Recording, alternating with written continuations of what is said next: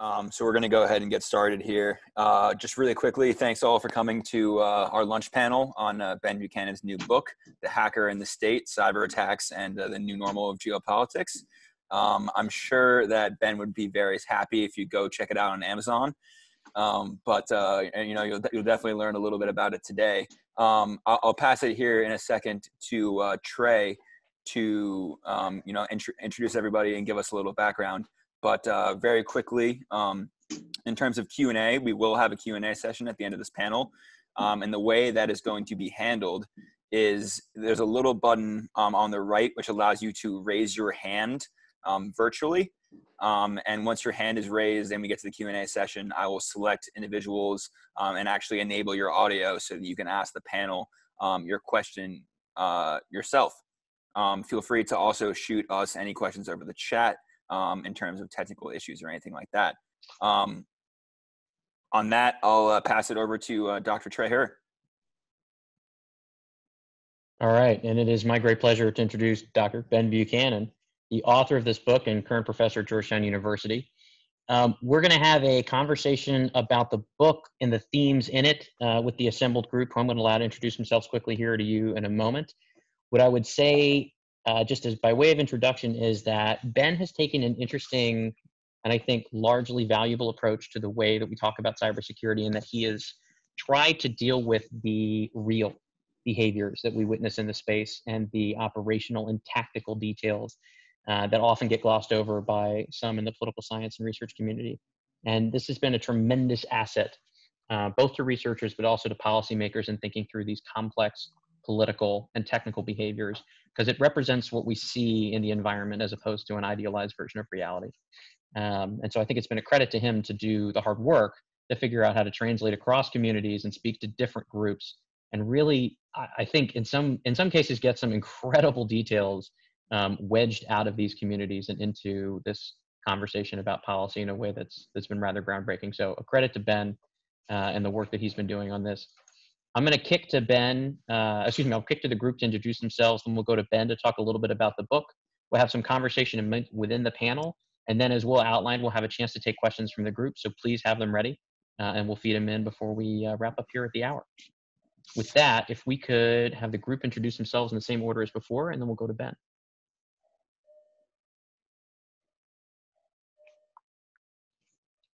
So starting with Nina, then Thomas, then Winnona, then Ben. Sorry. Nina Kollars, the Naval War College, the cyber professor in Newport, Rhode Island, and currently doing work both on the military side of cyber as well as the aspects of the defender community, or what's known as the white hat hacking community. Hi, I'm Thomas Ridd. I'm a professor. Have a book coming out soon called Active Measures: A History of Disinformation. I would just add to the Amazon comment that I think you made significant backlog because everything is on Amazon, not just books. So if you want your book faster, or Ben's book faster, you may want to consider supporting an independent publisher.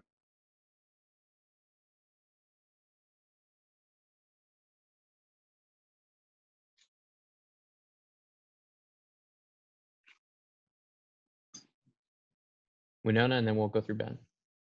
Oh, sorry. Yeah, hi. I'm Winnona. I'm a security analyst at Google, specifically Google's threat analysis group, where we track nation state and persistent threats targeting Google Corporation and Google users. Thank you very much. Yeah, I'm Ben Buchanan. I'm a professor at Georgetown University, and I'm grateful for the chance to be here with all of you. This is an excellent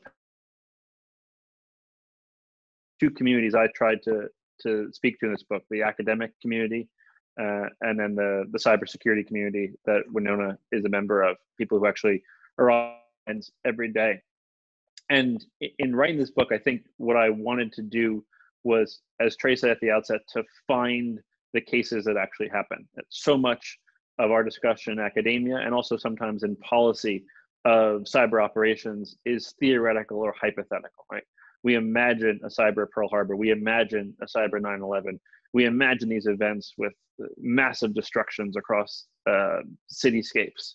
And I wanted to find the stories that actually happen. And I think what I came to realize in a couple of years of researching and then writing this book is that if you're finding the cases that actually happen, you quickly recognize that focusing on these hypotheticals of cities burning and planes crashing, you miss what matters most. And you've got to look at the events that occur. And there are some really great stories within. And there are, I think, lessons from that world of finding the cases that happen for academia and for policy. One of the biggest lessons, I think, was that so much of our discussion in academia in articles that I've certainly contributed to, so I'm guilty of this as well, focuses on cyber operations as a tool of signaling, sort of taking these nuclear and conventional paradigms and porting them onto this new domain, thinking about ideas like deterrence and coercion and bargaining. And what I found in looking at actual cases, and this might be a good place to start our conversation, is that really doesn't play out in practice too much. And that, in fact, I found cases in which cyber operations were far more commonly used as a tool of shaping, aggressively changing the international system in a way that benefits a particular state. And that these were a fundamentally different category of operation. If signaling is bluffing at the poker table or changing how the other side plays their hand, shaping is stacking the deck or stealing cards. And I found that A, those were great stories that a lot of times had been missed, and B, I think they tell us something more fundamental about the study of these operations and how states use these capabilities in practice. So this is helpful, that in practice piece in particular. I'm curious, I think as we go into this and maybe rail Nina and Thomason, we've had a lot of discussion about deterrence in the last week and a half after the release of the Cyberspace Solarium Commission report, this notional framing of the entirety of Defend Forward and all of its subsidiary concepts as acts of deterrence.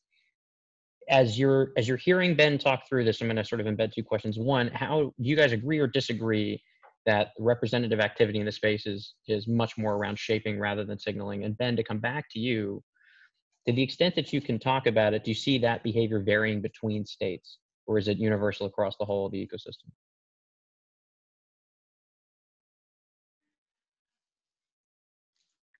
No, I'm happy to step in before Tom, if that's fine. Oh, sorry. So this, no, I think we're. So I think a couple things. First, I think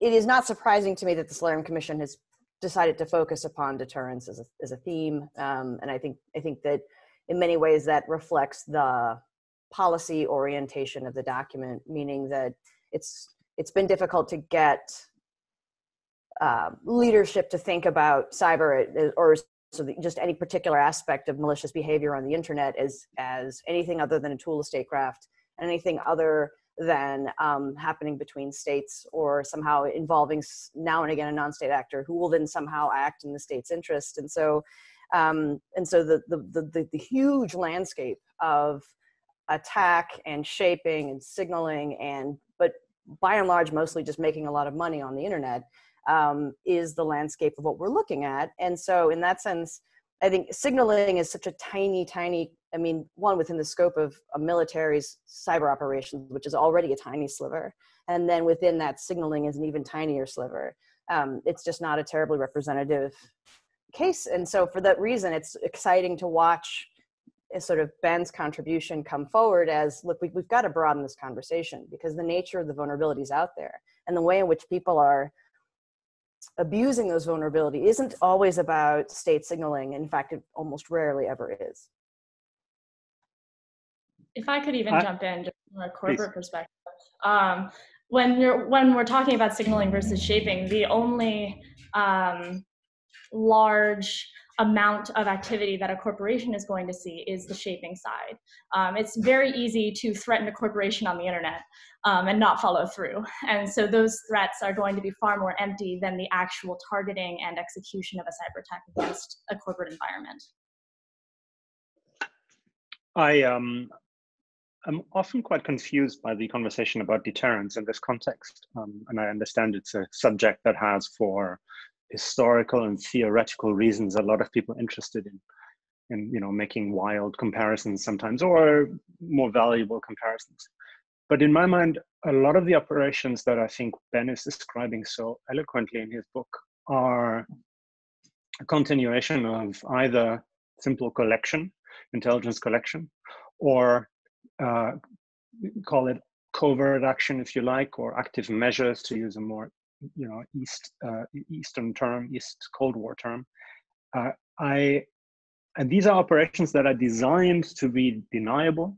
I mean, name one major cyber attack that was actually claimed by the perpetrator itself, as opposed to attributed by a third or by another, by a victim or a third party. So the entire notion that we can easily deter these, or that it's even possible to deter cyber, this kind of collection or covert action, in my mind, is misreading the phenomenon of what we're actually looking at.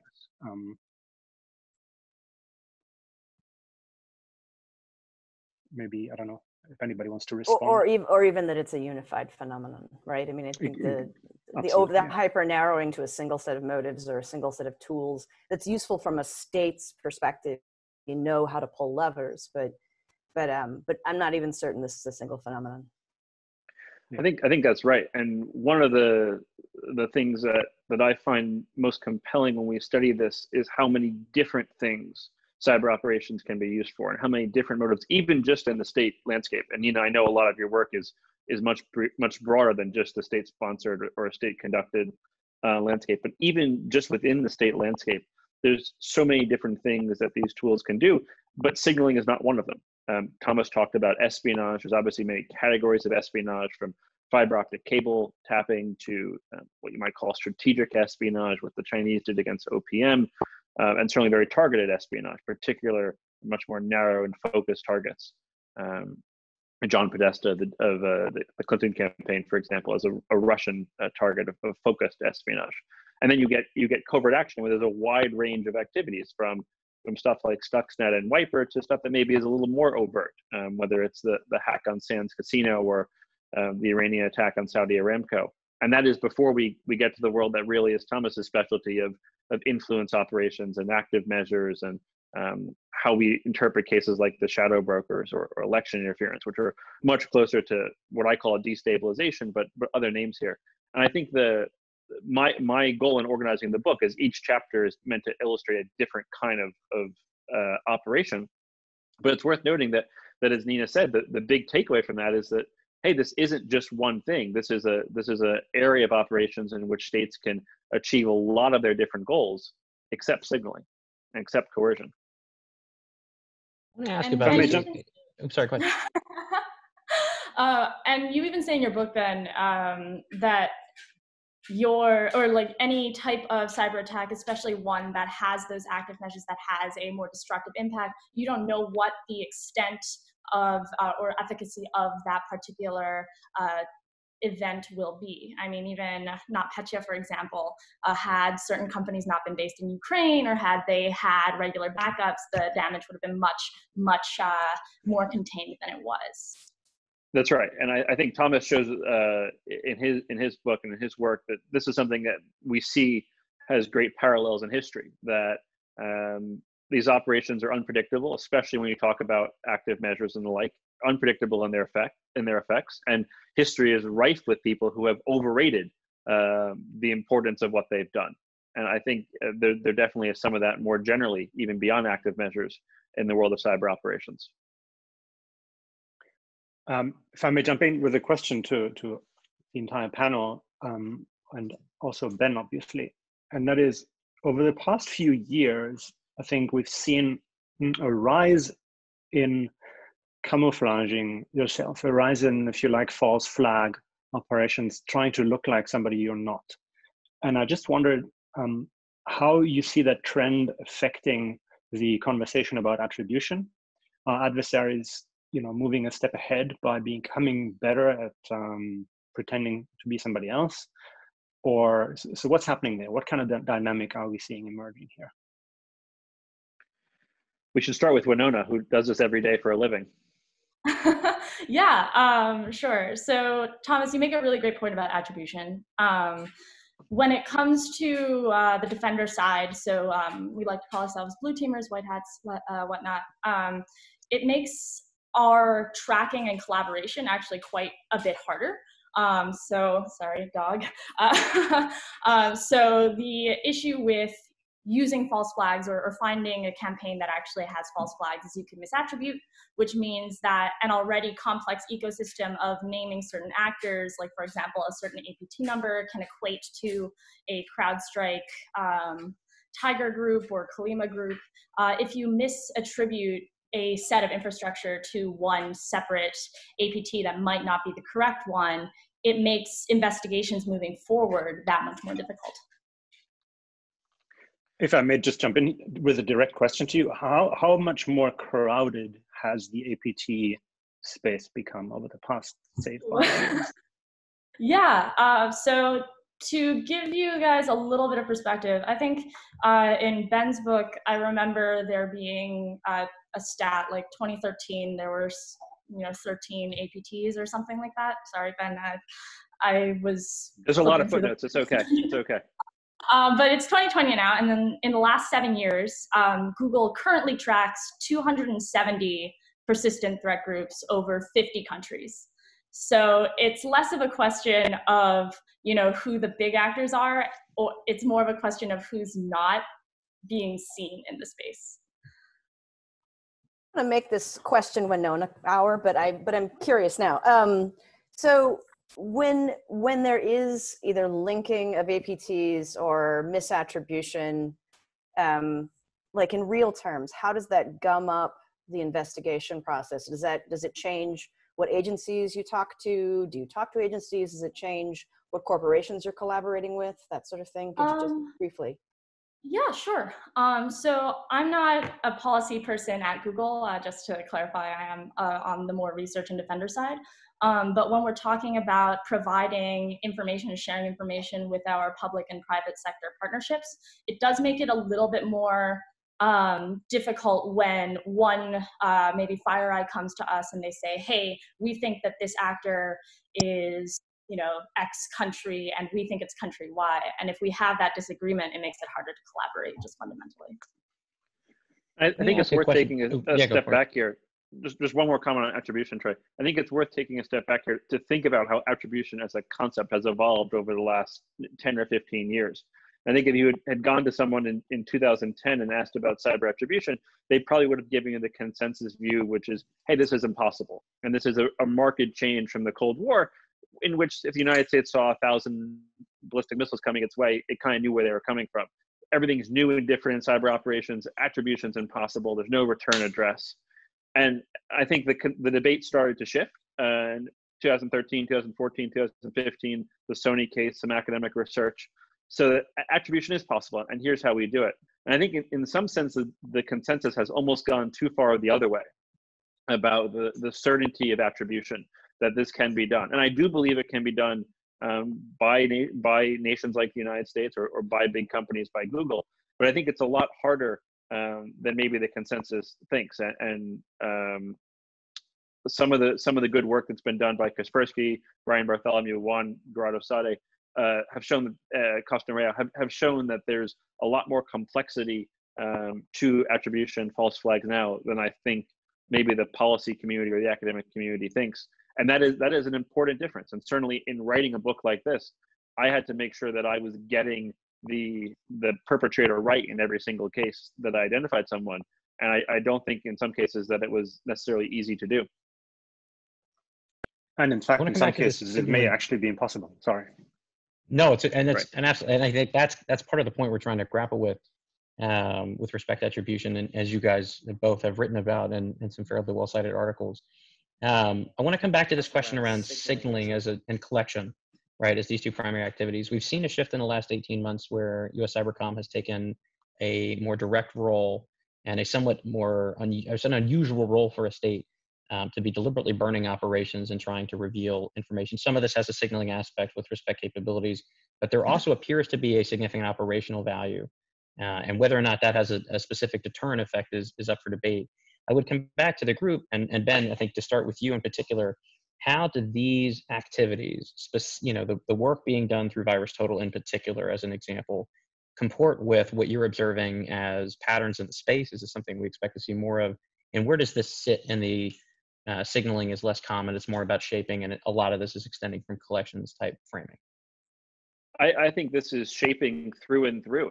And what you can see happening here is essentially Cyber Command is taking arrows out of the quivers of Iranians. And they're taking tools that they've uncovered the Iranians using or other adversaries using, posting them to VirusTotal, making sure the cybersecurity community, folks like Winnona, can defend against it. And this is, in effect, an attempt to denude the adversaries of their capability to act. So I think this is a canonical case of Cyber Command trying to shape the geopolitical environment and the cyber operations environment to its own ends. Can I redirect the Please. question to Winnona and then say something after she responds? Winnona, I'm just curious, have any of the Cybercom VT samples made any real life practical difference to you? So every VT sample that gets uploaded to US Cyber from the Cybercom account, coming from a researcher perspective and not from a Google employee perspective, does get a lot of traction in the cybersecurity community. And you do see quite a few analysis reports either being openly published or shared around the community as a result. So I would say that actually Cybercom has done a fabulous job sharing with the community in this way. I'm just going to take a contrarian view to make this more interesting. Go ahead. I mean, I agree. The sharing aspect within the community may be worthwhile. That's, they have a lot of Twitter followers and always get some good responses and reaction. And I'm sure private reporting, TLP reporting as well. But can we point to a single example where they actually made an operational difference?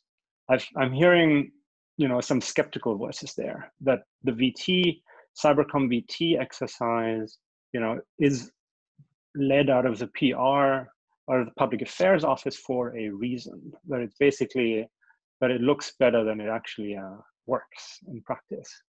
I mean, they're counting their own Twitter followers. That's people like us, really, as part of their effect. That makes me a little skeptical. So I'm not going to speak as an authority on Cyber Command, but I do think that part of what you're seeing with that VT contribution overall is, I think, partially a shift in the thinking of DoD more broadly. That because I think at the outset of cyber as weapon, as warfare, as a way to sort of shape war itself was the primary contribution that the DoD was thinking through.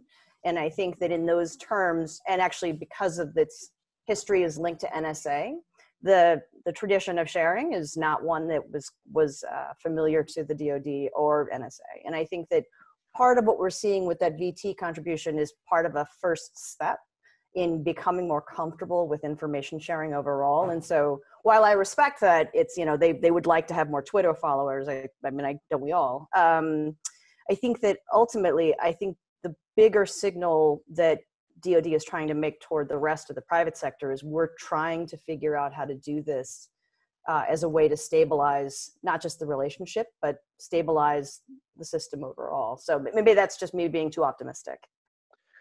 And more generally, I do think there's a lesson here about exposure as a tactic. So I think it's probably fair to say we can debate the merits of individual samples that Cyber Command posts on VT. I've heard some of the same skeptical voices you've heard, Thomas. But I do think if you look back at the landscape over the last couple of years, really since the shadow brokers, we've seen a lot of exposure of capabilities in a way that seems intended to render those capabilities inert.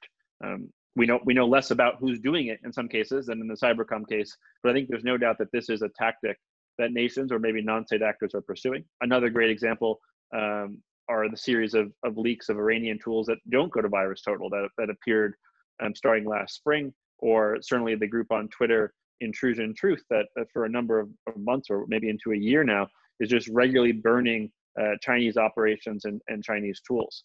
And I think it seems pretty clear that many of those exposure operations, which don't have a face attached to them, are not claimed by a particular actor, are meant to hurt the adversary's hacking capabilities. And in those cases, I don't think there's any doubt that they are showing things that are new to the community. I mean, all I'm saying is, this is not we're not discussing a normative question here. This is not about making Cybercom look bad. What I'm essentially suggesting is this is an empirical question. If what they do is successful, then, I mean, we do have the samples because they publish them by definition, then we should be in a position to somehow come up with a methodology that measures the effect. How many times have we seen the samples deployed against which targets before release, and how what's happening after release? I mean, for example, I'm sure there are more sophisticated things that one could do out there. But I mean, have we seen that kind of research? So I'm going to push back a little bit on the kind of the metrics of before and after when it comes to burning tools, mainly because that's what a lot of Defender reporting just ends up doing. So especially when you're doing that sort of exposure type burning of tools, whenever any sort of infrastructure gets published on some sort of reporting from a cybersecurity defender perspective, especially if it's public, you do start getting that risk of, first off, the attacker is going to end up burning that tool and that infrastructure just because it's been publicly announced. So regardless of protecting or making signatures and protecting your corporate environment from the sample that's put on VirusTotal, for example, it might simply be the exposure that causes the attacker to burn down their entire operation. And then also from a previous metric perspective, because these are fairly targeted attacks, one sample is not going to be representative of the entire toolkit. So something that's going to be put on VirusTotal to begin with might only be targeting a subset of whatever that operation was. So it's really just a game of whack-a-mole, and I'm glad that Cybercom is taking part in it in the way that they can. But how would you measure effect? Pardon? How would you measure effect? What's a better methodology? I would say that it's less about the tool itself and more about the tactics, just from a security researcher perspective in general. Just an understanding of what tactics are currently being used by many attackers and trying to shut those down as well as good as possible. So for example, Google, we see a lot of spam, a ton of spam. Every single attacker out there is trying to do some sort of credential phishing in some regard, or at least a large majority of them. And so if there's a way to shut down certain tactics that they're using to be able to get past spam filters or get people to click open emails a little bit more, that's what we classify as success, rather than this one tool set that's no longer being used, for example. Well, this is an interesting issue for us, and I think it speaks to Ben's point around the complexity behind how these decisions in targeting and tool selection are made, right? And it's difficult to observe a space where, right, Winnona's team may see 80% of the environment externally, we may see 10% of the environment and try to make significant causal claims on efficacy based on those observations. And I want to come back to you. We have a question from Rob Dewar as his hand raised, and then we'll go to Rick Harris. So we're going to open up Rob's line here momentarily. Rob, go ahead. Hi there, can you hear me? We can indeed. Rob, for those who haven't met him yet, is the Director of Cybersecurity Policy at GCSP, our partner organization that runs the Geneva Cyber 912 competition. So he is familiar with the pool. Hi there. Yes, good evening from Edinburgh. Actually, we've shifted around after the various health issues that are going around. Sorry, Robert Dewar, head of cybersecurity at the Geneva Centre for Security Policy. Thanks very much for a very interesting conversation. I'm reluctant to draw the conversation back to various points that were made earlier on in the discussion around attribution. So the conversation obviously has moved on to other things in that sense, but I think it's important to make one particular point that regarding the nature of attribution, which is something that in the discussion of the panel didn't come up, which is why I'm keen to make it. That there's two kinds of attribution. There's the technical attribution, which the Googles and the Kasperskys and the FireEyes of this world do very well, with certain caveats regarding 100% accuracy and knowledge of a particular actor being involved. But then there's also the political side of attribution. Attribution is an inherently political act.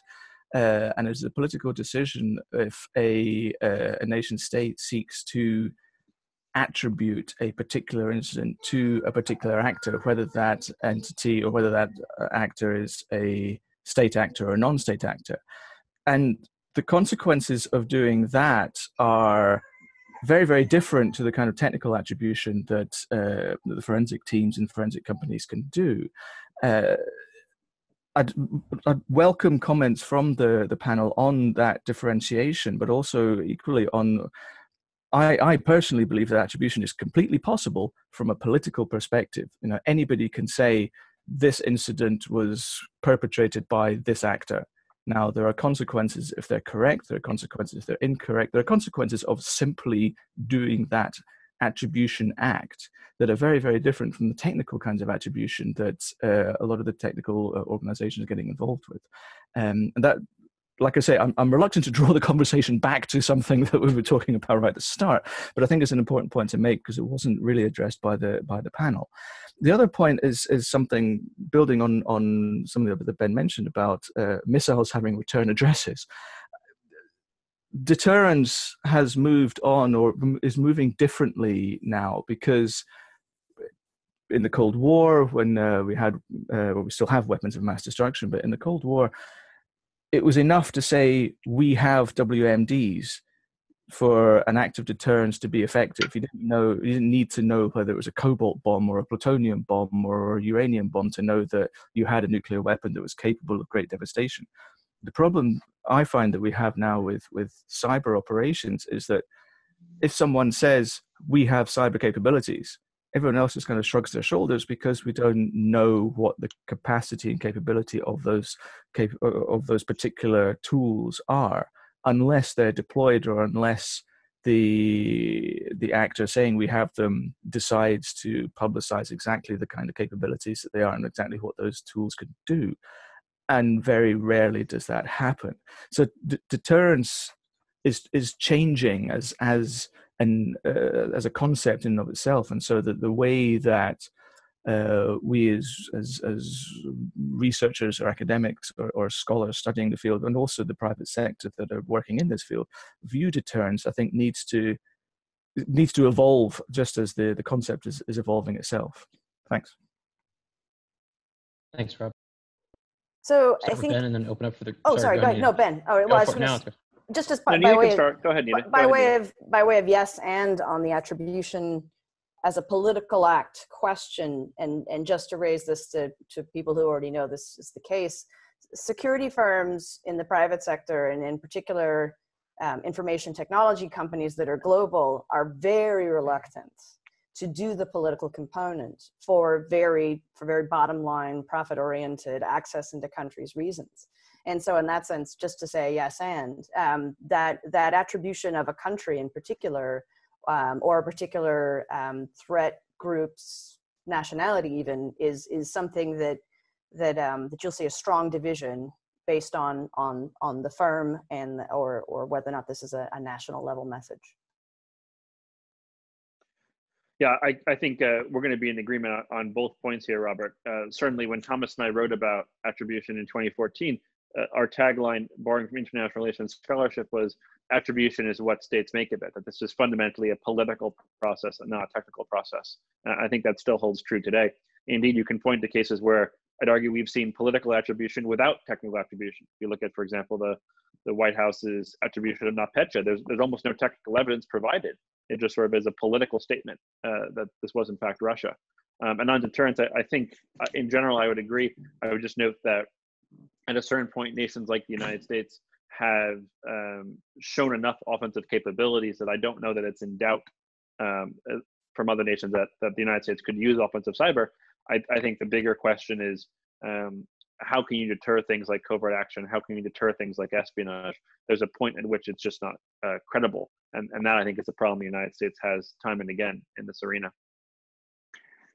I would just add sort of a different angle to this point observation by giving you a bit of an anecdote. When I wrote my book on history of active measures, obviously at some point active measures turned digital, as we've seen in 2016. But if we go further back in history, then we can actually study the full operational cycle of some high-profile operations, because we have all the documents from the archives.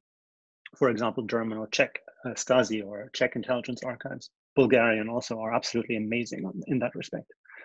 So think about the kill chain. We have the 7 steps going from reconnaissance to action on objectives. I think most people will be familiar here with the kill chain. The kill chain is only looking at digital exhaust of an operation, only at the digital footprints that you can actually see on a victim network or in the C2 infrastructure out there. But what's really interesting is the real first step, that is having an idea for an operation. How do you have the first idea as an operator? Then how do you flesh out the first proposal? How do you pass it up the chain of command? How does it get authorized? How does it come back to you with a question to flesh out the proposal? How do you then push it to the next second phase? And then jumping through to the end of the kill chain, how do you then, for example, pull in partner agencies? How do you communicate to the outside, to your own bosses, how successful your operation was? How do you assess success? All these answers we have, if we look at historical operations, we can really portray them in high definition. And as I was going through that exercise, it just became clear to me how limited our view is on current operations, because we see so little. We see only a small slice of the operation. That's an incredibly important point to underline. And I think as we talk through this, right, anybody who's seen the inside of one of these threat intelligence shops, whether it's at a large organization like Google or a small vendor, it is remarkable how much of the iceberg sits below the surface. And trying to understand adversary behaviors and intentions as a result becomes a very tricky guessing game externally. I want to go to one other question Rick Harris submitted here. I'm going to read it out. Can the panel address Cybercom's defending forward strategy as a matter of shaping or signaling? Do the potential operations in defending forward reflect both aspects? Tacking on to that, and as an attack that contributed to some of the theory behind defending forward, was the DPRK attack on Sony a signaling effort? And if so, did it fail in the attempt? So maybe, Ben, if you could talk through this shaping versus signaling with respect to US Cybercom, and then we can open up. Sure thing. So I think there's no doubt that the Operation Cyber Command conducts under the defending forward or persistent engagement frameworks reflect a recognition on Cyber Command's part of the preeminence of shaping in this arena. It's worth noting, when I started writing this book, when I started working on the thesis, they had not yet announced the change in strategy. I'm not saying they got it from me, but it was a happy dovetail that they ended up in the same place that I did. And what they're talking about is they're talking about this notion of agreed competition, or essentially choosing areas in which you will compete with an adversary, not on an extraordinary basis in like nuclear war, but on a daily basis. This is part of functioning in cyber operations, and I think that fits very well within the shaping framework that I outlined. Now, the Sony case is particularly interesting. I agree that the Sony case, which is a chapter in the book, really is an attempt at coercion. And it's an attempt for one actor here, North Korea, to coerce a non-state actor, Sony, to not release a movie. And my argument is that there's a lot of reasons why this coercion should have worked. For one thing, the movie meant a lot more to North Korea than it did to Sony. For another thing, they demonstrated clearly up front that they could do harm, a devastating attack on Sony's computing infrastructure, by one estimate destroying 70% of their computing infrastructure.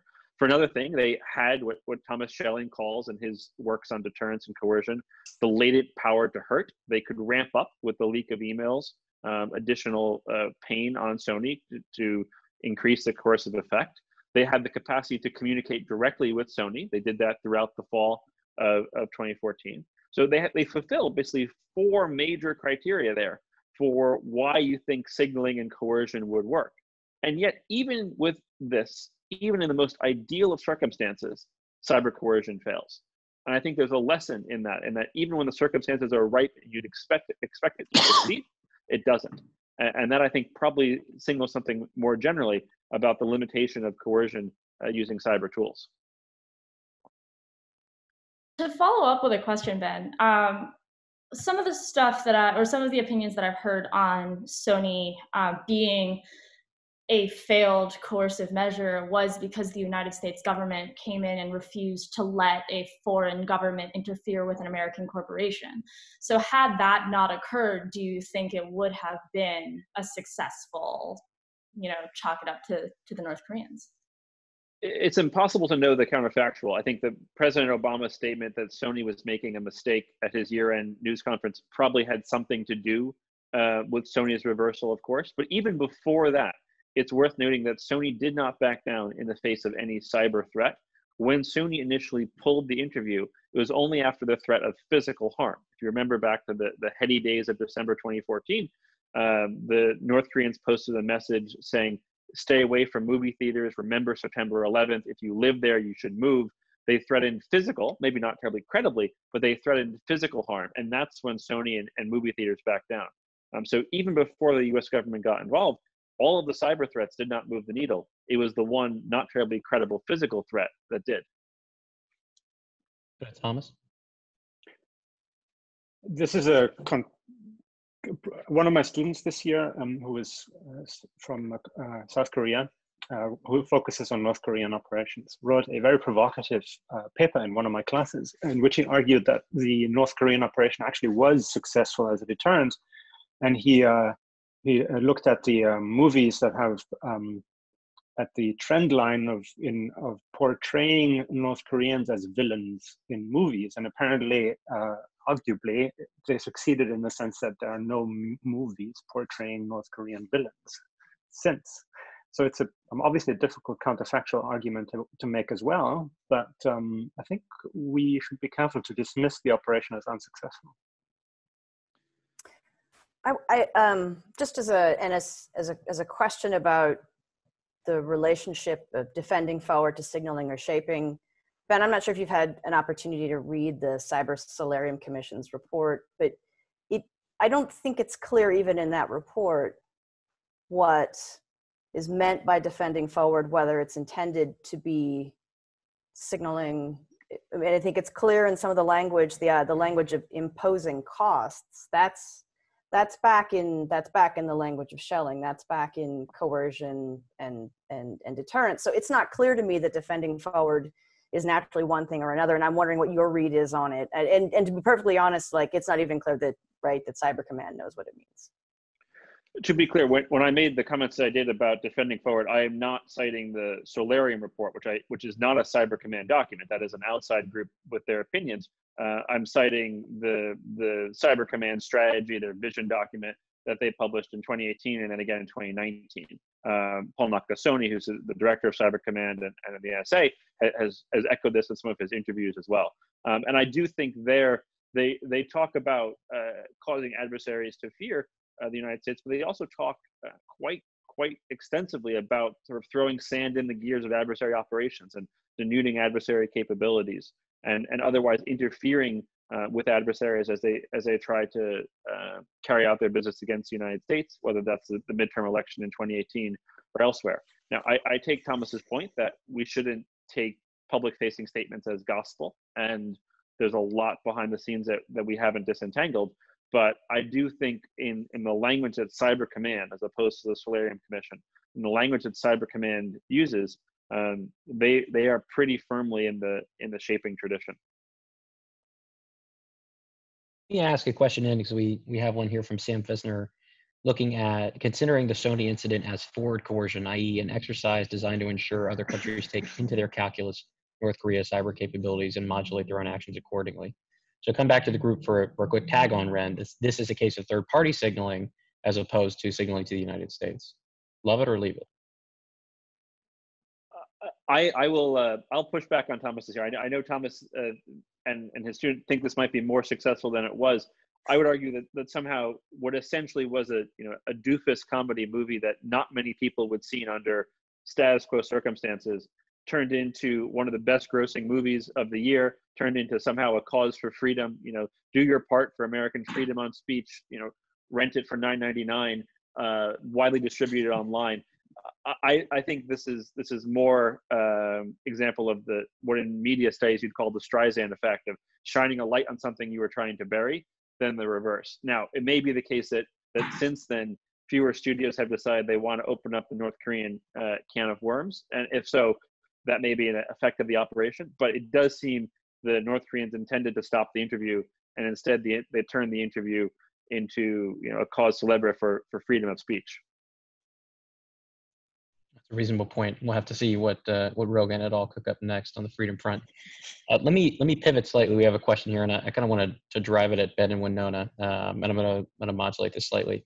So the question is regarding attacker tactics. Have you seen any cases of microarchitectural attacks, cache side channels, Spectre, Meltdown, et cetera, by some groups? And let me broaden that slightly. In the work that you both are doing, do you see particular trends, interesting and notable trends with respect targeting particular parts of the stack or particular technology types by different groups? So I will say, like, kind of going back to the visibility portion that you had mentioned, Trey, we're only going to see what we're being targeted for. And with, Gmail, G Drive, YouTube, which are kind of, the big things that Google has under its umbrella, what we see is primarily, phishing or some disinfo stuff, right? Although not nearly as much as Facebook and Twitter. So when we're talking about certain trends hitting different parts of the stack, it's hard for us to say because, and also, Google Cloud. Thanks, Trey. But when we're talking about particular exploits hitting parts of the stack, that's going to be more specific to the company that they're targeting. So when we're trying to protect Google users, for us, we get a lot of the initial access portion, which for us seems to be mostly, credential phishing or pretending to be someone you're not in order to get certain pieces of information. Actually, we're publishing a blog on this later on, but a lot of trends that we've actually seen is people pretending to be journalists and foreign policy experts. So trying to phish government employees or people who are in our particular circles who are actually foreign intelligence agents conducting cyber espionage ops. So that's something that's particularly interesting from our front. When it comes to the stack, again, can't really speculate because that's not my area of expertise. And I can take the other side of this, which is to think about what nations do when they conduct some of their most advanced operations. And this has long been an area of fascination for me. And I think this is one of the least studied areas of nations' cyber operations. So there are a couple of cases that suggest to me that there's a lot going on beneath the stack that doesn't get seen. One case is a series of NSA documents that talk about operations against the BIOS, operations against UEFI, operations that essentially exist below the operating system level. These documents are suggestive of capabilities. These documents are 7 or 8 years old. We don't know what the capabilities are now, but I think it's fair to say that this is not an area of research that intelligence agencies have stopped pursuing in the last 7 or 8 years. This is an incredibly powerful area of offensive capability.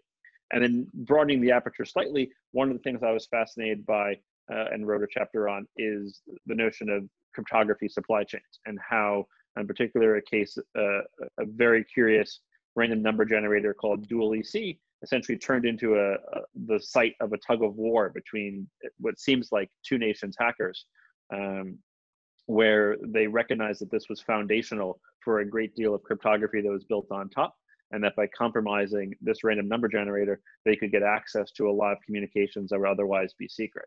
So this was an operation that essentially on a cryptographic level was further down the stack, and yet it seems to have been quite significant that at least one and probably two nations were involved in doing it. So the fact that that case, which is almost entirely out of the view of scholarship and policy discussions, pops into public view at least a little bit, I think is suggestive of how much else there might be that we can't quite see. Even just to bounce off of that, and maybe even to turn it on its head a little bit. When we're talking about policy issues or even like breaking bleeding edge research, like messing with the BIOS, backdooring encryption, that is at a very high technical level that a lot of average, day-to-day people, even in the cybersecurity industry, aren't at that level. And so when you're talking about the volume of attacks and the volume of abuse against, company or even public sector firewalls or defenses, most of what you're going to get is going to be at a much lower level. No doubt. Even nation states. Thomas, go for it.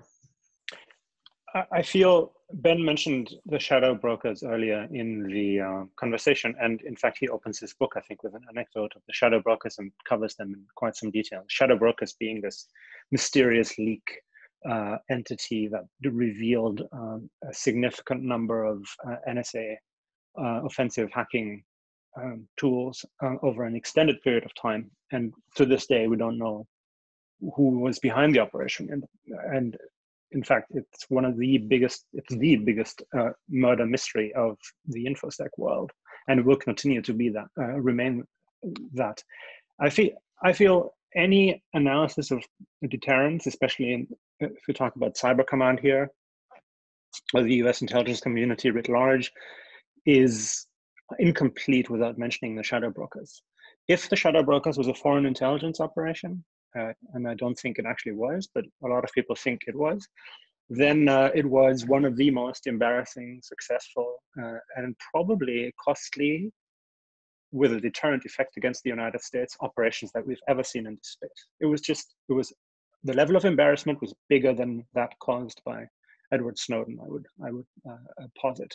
So the larger point that I'm trying to make here is we cannot just look at aspirational statements that government agencies put out. We have to actually look at what's happening in practice and at the actual effects that it has on the ground. Otherwise, we're just not really serious. And this is a good trigger to and to ask the group. I think we're going to wrap here in about 5 minutes, but if anybody else wants to pop a hand with questions, please, and we'll try to get them in. Ben, to you, and then to the group to comment. As you went through this process, what would you say was most surprising in the difference in terms of access to information and quality of information that you saw relative to the first book? Is there a higher level of maturity generally in the policy, especially communities that you were talking to? Was there a little bit more understanding of access needing to be granted to researchers that there was information flow here, or was it just as same as when you went through and wrote the first book? I think there are two things that were striking to me in writing this book. The first is the proliferation of private sector research. In writing my first book, which was more theoretical and academic, it really was possible to read basically everything that was out there and every single report that came out from the private sector. And there wasn't so much such that every new piece that a private sector company unveiled added something that maybe didn't make it into the book, but certainly helped my own understanding. And now there's just so many people doing this and so many companies, big ones like Google and smaller ones that are publishing in this space, that there has to be some kind of filtering at the front end. Otherwise, there'd be no capacity to actually go through all of the information. So that's the biggest methodological change. The second biggest change is where this book sits. And I think what's been most surprising to me is that my first book was more theoretical. It was quite squarely in a political science tradition. This one is less so. And I think I've been surprised by how many times I've gotten feedback saying, well, this is all good in practice, but what about the theory? And where's the big data set that comes from this? Or where's the war game model, the formal methods model? And I don't disagree with any of those methodological approaches to studying cyber operations. I think they all are incredibly important in analyzing this complicated subject. But I do think the biggest surprise to me is how few people who are scholars like us actually spend time going deep on cases that happen, and how good the stories are that we're missing, and what they can tell us, I think, more generally about how nations use this as a tool of statecraft. Nina, Thomas, any thoughts on the methodological war being waged here? the methods. I'm not of war. fighting a war. I'm simply advocating for an expanding of the aperture. Well, I think that I think that's interesting. I guess I wouldn't have called it expanding the aperture. I think that political science has done its own harm to its own self, and narrowing its aperture all by itself. And I think that there's plenty of good work, massive amounts of research, as Ben, you no doubt have discovered, being done everywhere, shared everywhere. And so I think honestly, I think it's political scientists are just a little behind, hindered largely by the turn to science. Hard science is the only way to do method, but that's just my grad school barking in my ear. I think the other things that have changed in this space since between the two books, if that's going to be the scope of the conversation, between two ferns, is that the norms, the growth of the security industry certainly, but also just the evolution of the defender community and the security community overall. They have developed mechanisms for sharing over the past years that have matured. There have been massive expansions in disclosure, reporting, and so there's just a lot more vehicles now that keep people selectively informed and sort of thin out that problem of the noise for signal problem. I think that was early on, that everything seemed like an attack, everything was a problem.